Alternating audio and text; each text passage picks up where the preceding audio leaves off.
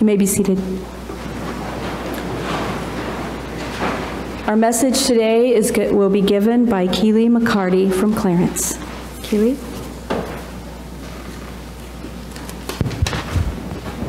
Can you hear me? Good morning, everyone. As she said, my name is Keely McCarty, and I am from Clarence, born and raised there, even graduated from South Shelby, for those of you who don't know me a little bit. After high school, I went off to college at Northwest University in Maryville. There I had the opportunity to become involved with the Wesley Center there, and had the chance to be an intern there and do a little bit of ministry myself at a neighboring town there. So I had the privilege of meeting Andy in high school at church camp at Camp Joda, and he knew about my experience there at Northwest with the internship and the preaching that I've done there. So he's kind of called me back to my old college roots and asked me to be here today to help share in today's message. After I read the parable of the bridesmaids, of the 10 bridesmaids, my first initial thought was about weddings, naturally. It talks about the bridegroom, it talks about the bridesmaids, but I also thought about weddings personally because I myself was a bridesmaid just a few weeks ago with a friend that I had made in college. And the wedding was in Kansas City. So I ended up spending the whole weekend there just so I can participate with all the wedding festivities, the rehearsal the night before, the big day, and even stayed until the reception right after the wedding ceremony. The bride and groom had purposefully planned to have their wedding the weekend before Halloween because they wanted to have a Halloween-themed reception. And so they invited all of their guests to come up to the reception in a costume, dress up in a Halloween costume. And I was a little eerie about that for a second because I'm just thinking it's kind of odd to show up at a wedding reception dressed in a costume. But I was really surprised to see that everyone did show up with a costume. We had several people, several different costumes, from Forrest Gump to Fred and Wilma Flintstone. I remember even being amazed that the grandma of the bride even showed up in a costume, and she was dressed as Maleficent. And I just remember being so surprised that the grandma of the bride would dress up, because I know my grandma would not come to a wedding reception in a costume. No, sir. But and even the bride and groom dressed up for their Halloween reception. They still stayed in their wedding gown and their tux, but they painted their faces as skeletons just so that they can help participate in the festivities there. And it was a great weekend. We had lots of fun. The whole weekend was just full of love and fellowship as we all shared in the joy of being together that weekend. I do have to admit, though, even though the wedding was a few weeks ago, I still haven't unpacked all my bags from that weekend. Mostly because I have been really busy and I just haven't taken the time to unpack my bags. And I know some of you are probably thinking, how hard is it to unpack one small bag? But I am a woman, and I require a lot of things to help make me presentable for the public eye. So, and not to mention, I was away for 3 days. So I wanted to make sure that I had everything packed that I could possibly need for those 3 days away from home.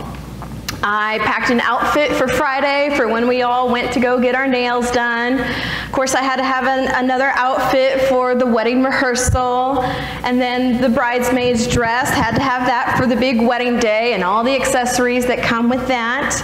And I had a separate bag for my costume for the reception, had to have all my accessories that I needed for my costume there. And again, I had to have a bag for all my bathroom supplies to help make me look the way that I do. And finally, I packed a bag to have a change of clothes that I could travel in, so that I could have something different to wear when I drove to and from Kansas City. And as I was preparing for my weekend, I remember thinking, you know, I do have a tendency to overpack whenever I go somewhere to stay overnight, but I still wanted to be able to take all the necessary things that I thought I might need. It gives me a sense of comfort to think that I'm prepared for whatever may happen.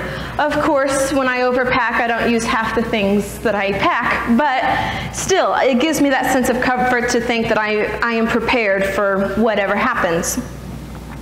In today's scripture, we heard about 10 bridesmaids, 5 of whom were foolish and 5 were wise. As was tradition back then, on the wedding day, the bridegroom went to the bride's house for the ceremony. Then the bride and groom, along with a great procession of friends and family, they returned to the groom's house, where a feast took place, and often that feast would last a full week. These 10 bridesmaids that we read about today, they were waiting to join the procession. They hoped to take part in the wedding banquet.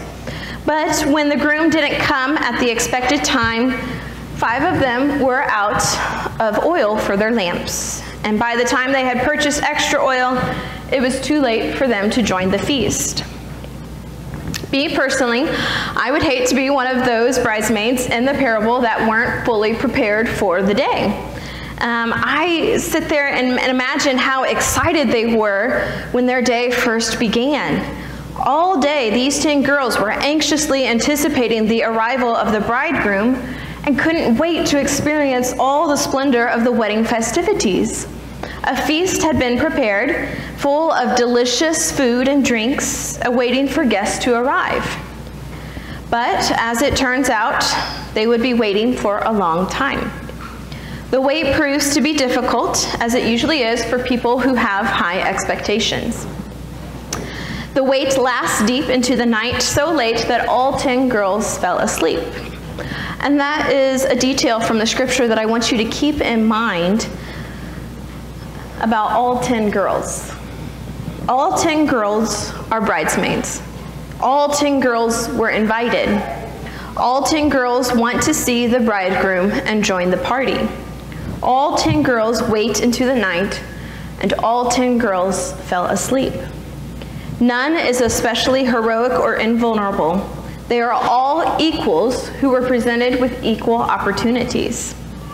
Until the time finally comes when the bridegroom arrives. At that moment, these 10 girls become divided. 5 of them had planned for the day and packed the necessary supplies that they would need to help prepare them for whatever may happen. Those women were described as the wise. The foolish women were those who were not prepared for the late arrival of the bridegroom. They didn't bother to equip themselves to wait the right way.